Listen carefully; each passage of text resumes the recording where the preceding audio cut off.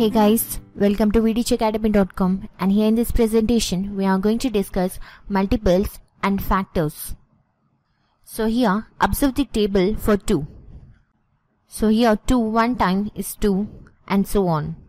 So the numbers 2, 4, 6, 8, 10 and so on are formed by multiplying 2 with the natural numbers. So these numbers are said to be the multiples of 2.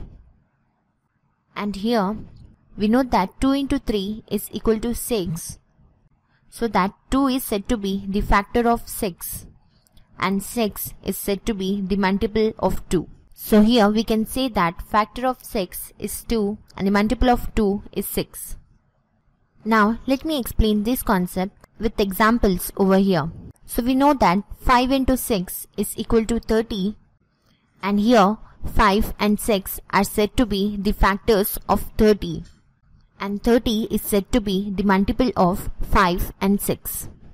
So here the next example is 720, which can be written as product of factors like 2 into 3 into 4 into 5 into 6. So here if the 2 or more numbers are multiplied to get a product, then these numbers are said to be the factors of that product. That is nothing but factors of 720. So now let us proceed and find the factors for the number 80. So here factors of 80 can be found by writing 1 into 80 is equal to 80, and then 2 into 40 is equal to 80. And again 4 into 20 is equal to 80, and 5 into 16 is also equal to 18, and then 8 into 10 is also equal to 80. So here we can say the factors of 80 are 1, 2, 4, 5, 8, and then 10, 16, 20, 40 and 80.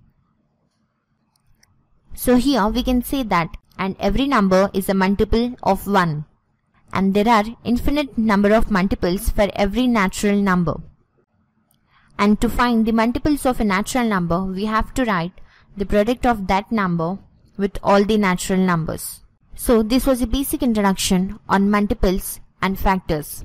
Hope you understood the concept. Do like and subscribe to VDChAcademy.com. Thanks for watching. Have a nice day.